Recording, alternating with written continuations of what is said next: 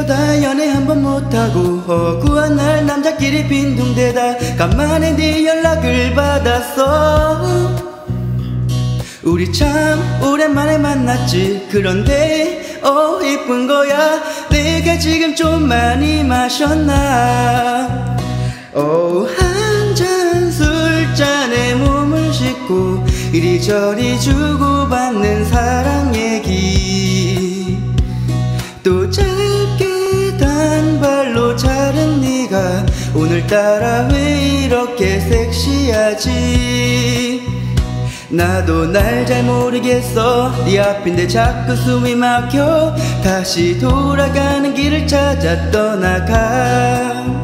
이놈의 술이 웬수라서 네가 자꾸 여자로 보여. 다시 가라앉는 길을 찾아 떠나가.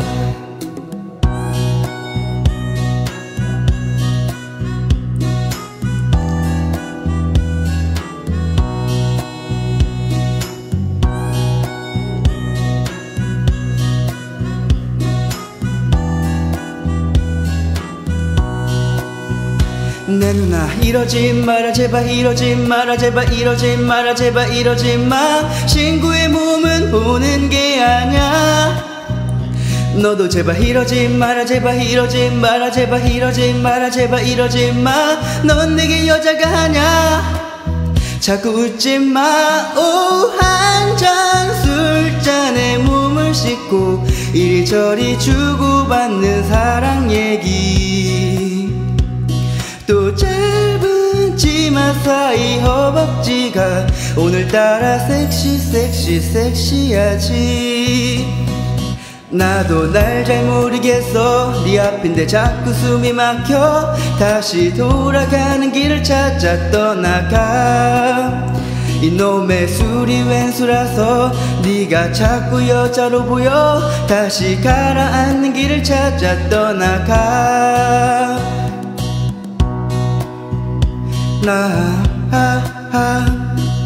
라라라라라라라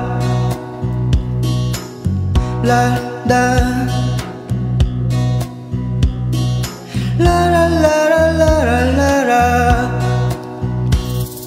너도 조금 많이 마셨는지 자꾸 말이 헛나오고. 이게 정말 친구하기가 싫은지 너 왜 자꾸 말끝마다 나를 헷갈리게 하지.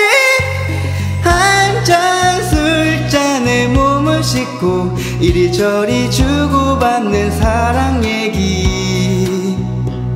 또 깊게 패인 V넥 사이로 비친 너의 나도 날 잘 모르겠어. 네 앞인데 자꾸 숨이 막혀. 다시 돌아가는 길을 찾아 떠나가. 이놈의 술이 웬수라서 네가 자꾸 여자로 보여. 다시 가라앉는 길을 찾아 떠나가. 빠빠 라라라라라라라 빠빠